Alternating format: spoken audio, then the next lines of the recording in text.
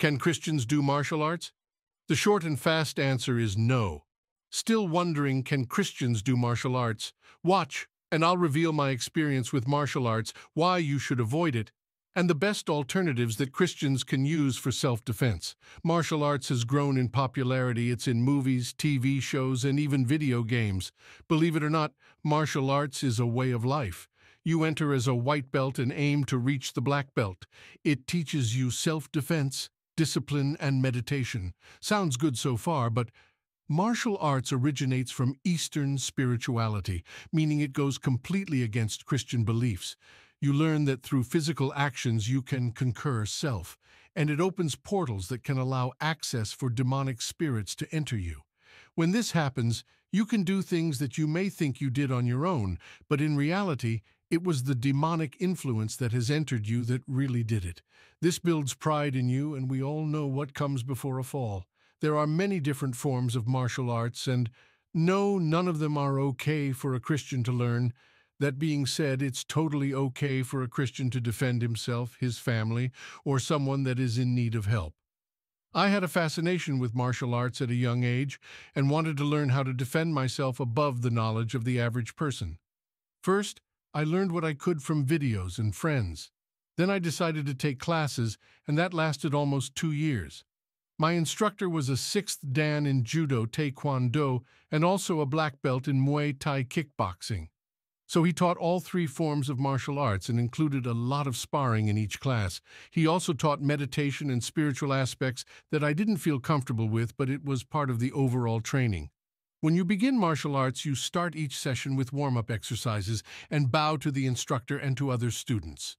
At first, I just enjoyed the physical aspects of martial arts, and I did grow in confidence as I learned new ways to defend myself, which gradually turned me very prideful.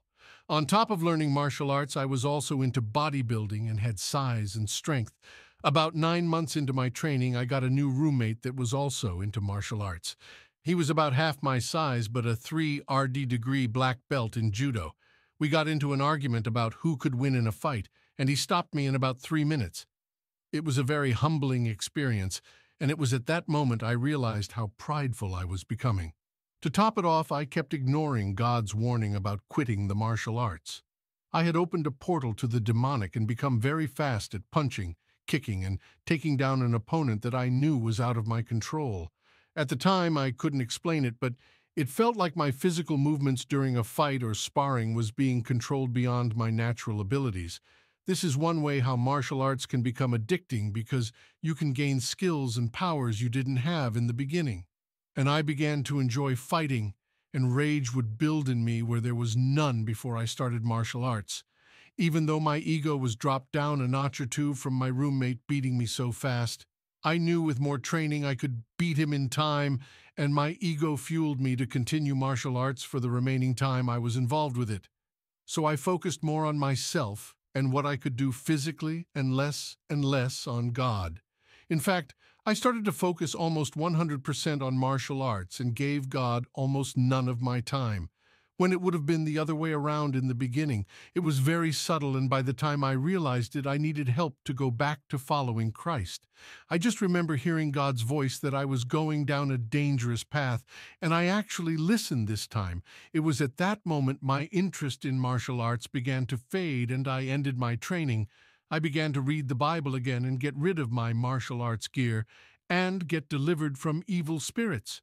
Other Christians have similar testimonies about their involvement with martial arts and warn other Christians to stay away from it. In my opinion, the biggest danger of martial arts is the spirituality aspect that is purely demonic. If you're a Christian, you should have no part of it. Alternatives to martial arts. So you still want to learn self-defense, but understand it won't be from learning martial arts. What can you do instead that really works? Here are some alternatives to martial arts. Learn self-defense. Start kickboxing at home. These ideas are just a few of the ways you can learn to defend yourself without getting involved with martial arts. You can check out self-defense classes in your area, and in some cases they are completely free. Everyone, especially women and children, should learn how to protect themselves from an attacker. Although there are many other ways Christians can protect and defend themselves that are very effective. Martial arts is demonic, and Christians should have nothing to do with it. It draws you away from God and puts the focus on yourself.